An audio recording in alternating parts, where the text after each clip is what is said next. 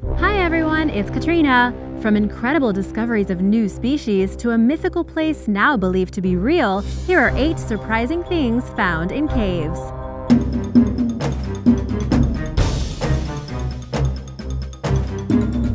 Number 8. The Poisonous Cave.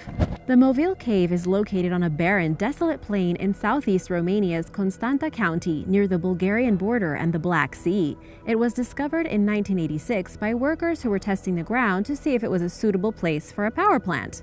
The first descent into Movile Cave was made by Romanian scientist Cristian Lascu. Until then, it had remained isolated from the rest of the planet for 5.5 million years.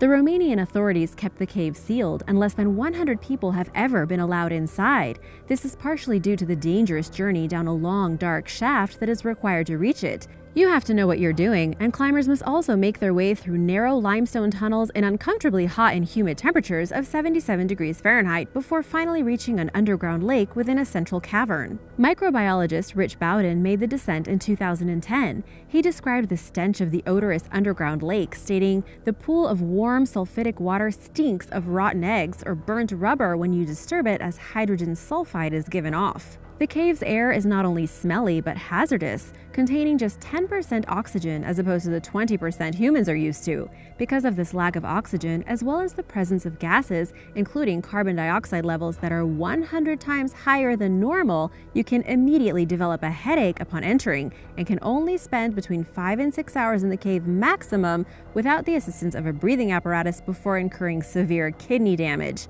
This place is no joke. The most dangerous part of exploring the cave involves swimming through the underwater maze of tunnels in complete darkness in search of air spaces. Much to the surprise of scientists, Movile Cave is teeming with unique lifeforms never before seen by humans, including species of spiders, snails, shrimps, centipedes, scorpions, and woodlice. Over 48 species have been identified so far, 33 of which are found nowhere else on the planet. They feed on bacteria known as autotrophs that thrive in a strange layer of frothy foam at the top of the lake. Exactly how the creatures survive in the absence of light is unknown. Number 7. Giant lemurs. In early 2015, divers and paleontologists discovered a graveyard full of extinct giant lemur remains in a water-filled cave in Madagascar. The bones were found in Tsi-man-ampet-sotsa National Park at the bottom of Aven Cave. I'm not sure if I said that right. Along with the remains of several other species, including turtles, rodents, crocodiles, and an extinct flightless bird similar to an ostrich, known as the elephant bird. However, the giant lemur remains were the most abundant. Scientists uncovered different species of giant lemurs, which they called sloth lemurs, koala lemurs, and monkey lemurs in reference to the modern-day animals that they most closely resemble and to distinguish between their different lifestyles. The biggest lemurs were the size of gorillas, and all the species went extinct sometime between 500 and 2,000 years ago. Researchers have yet to determine exactly how the bones ended up in the cave, but the prevailing theory is that the remains washed up there, both before and after the arrival of humans. The well-preserved remains, which include complete skeletons, offer an unprecedented look at the animals' lives as well as their extinction process. Number 6. Glowworms. On New Zealand's North Island, there's a cave that's known for its population of Arachnocampa luminosa, a glowworm species found exclusively within the country. It's part of the Waitomo cave system and is a tourist attraction offering boat rides underneath the glimmering worms. The indigenous Maori people had known about the 30-million-year-old limestone cave for over a century when they first led English surveyors to its entrance in 1884. Surveyor Fred Mace and a local Maori man named Tain Tinorau explored the cave extensively. They were fascinated by both its limestone formations and the ceiling that was covered with twinkling glowworms. In 1889, the cave was officially open to the public for tours, charging a small fee. An adult glowworm is about the size of an average mosquito, and there are thousands of them in the cave at any given time. They are overseen by a scientific advisory group tasked with monitoring their living conditions, including humidity, rock and air temperature, and air quality, especially carbon dioxide levels. This information determines how the cave should be managed to protect the glowworms, right down to how many visitors to allow each day. In addition to the glowworms, the cave is home to several unique insect species, including giant crickets and albino cave ants. There are also several underground lakes within the cave containing New Zealand longfin eels. And now for number 5. But first, let me know any requests you have for future videos with hashtag Origins Explained, and I'll be sure to give you a shout out. And if you're new here, welcome, and be sure to subscribe. Number 5. World's earliest winery. Have you ever wondered about the oldest shoe in the world? For those of you that have, the oldest known leather shoe, a 5,500-year-old perfectly preserved moccasin, was discovered in an Armenian cave near the village of Areni. Archaeologists returned to the site in 2007 for further exploration and found an ancient large-scale alcohol production facility, including vats used for trampling grapes by foot, dried vines, fermentation containers, and sampling cups. The setup is estimated to be over 6,000 years old. This evidence suggests that the grape was domesticated earlier than previously thought, which makes sense since DNA analysis has traced the earliest days of winemaking to Armenia and surrounding countries.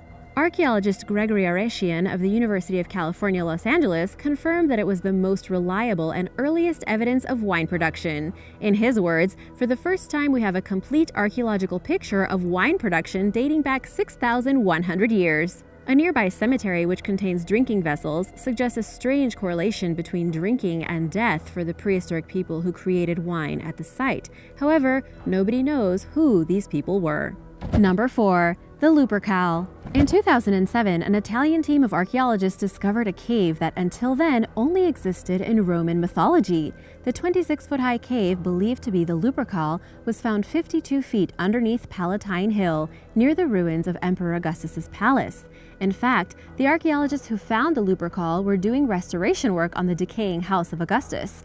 The newly uncovered cave contained shells, mosaics, and marble. The Lupercal holds an important place in Roman mythology. According to legend, the twins Romulus and Remus were abandoned on the banks of the Tiber River. They were later nursed by a female wolf at Palatine Hill, the site of the Lupercal, where they founded the city of Rome in 753 BC. Following the discovery, Italian culture minister Francesco Rutelli confirmed that experts believed it was likely the legendary Lupercal. Fears that the cave might collapse hampered its further exploration until a camera probe was sent in, revealing even more of the cave's fascinating architecture and artwork, including a large white eagle depicted in the center of the ceiling. Archaeologists are still reportedly searching for the entrance to the cave, and it hasn't officially been confirmed as the Lupercal, despite all signs pointing towards such. If it is in fact the Lupercal, it is arguably the most sacred ancient Roman site to exist. Number 3. Murals of the life of Buddha. In 2007, a villager in a remote region of Nepal led an international team of archaeologists to a cave containing 55 previously unknown paintings depicting the life of Buddha. The team was already in the region restoring paintings in a 15th century monastery and asked the local if he knew of any other ancient artwork. He remembered seeing the cave paintings as a child and took them there. The collection of 12th to 14th century artwork was located in a partially collapsed cave high in the Himalayas, about 155 miles north of Kathmandu in the Kingdom of Mustang, which has long been forbidden to outsiders. For centuries before being taken over by Nepal, the region was part of Greater Tibet. The team, which consisted of American, Nepalese, and Italian conservators, used ice picks to access the 11,155-foot-high cave. They then began carefully restoring the paintings within it. Luigi Fieni, a member of the team, explained the significance of the paintings in an interview with The Guardian in 2007, stating the Mustang cave paintings do not reveal a Tibetan but a strong Indian influence, including the animals that they depict: leopard, tiger, monkey, and deer. The discovery of ancient manuscripts nearby, coupled with the paintings, suggests that the site was once a Buddhist teaching retreat. To avoid vandalism and theft, the location is kept a secret. Number 2. Snotite. Also known as cave slime or snoticles, snotite is an abundance of bacterial growth resulting in a slime that drips from the walls and ceilings of some caves. As you can probably guess, it was named after its mucus-like consistency and texture. In 2003, microbiologist Diana Northrup explained in an interview with NASA that the slime is essentially a biofilm created by cave bacteria in which they exist in. The slimy film is a microenvironment within which bacteria protect themselves in caves rife with sulfuric acid and bacterial waste. Northrup and her colleague, microbiologist Penny Boston, first brought widespread attention to snotite while studying it in Cueva de Villaluz, a toxic sulfur cave in Tabasco, Mexico.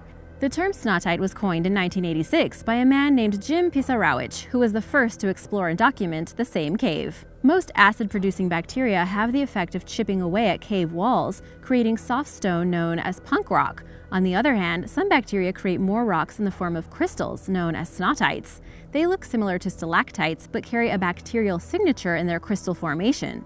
The slime often occurs in caves with virtually no outward sign of life, such as Lechuguilla in New Mexico. However, the snotite itself is a sign of life, given the population of microbes contained within it. Several new species of bacteria have been discovered through the DNA analysis of cave boogers, snotite. To learn more about them, researchers will likely have to attempt growing them in labs. Number 1. Olm salamander. In the caves of Slovenia and Croatia dwells a pale pinkish salamander that is almost entirely blind. The Olm salamander adapted to life in dark caves by developing various super senses, including the ability to sense electricity and possibly magnetic fields. It retains its larval form, consisting of red feathery gills, its entire life, including past the age of sexual maturity, around 16 years old. As it grows up, the Olm salamander's eyes stop developing and are covered by layers of skin, since it doesn't use them. Despite being mostly blind, it can detect light using its hidden eyes and parts of its skin. To make up for its practically non-existent eyesight, in addition to its super senses, the Olm salamander has heightened hearing and smell.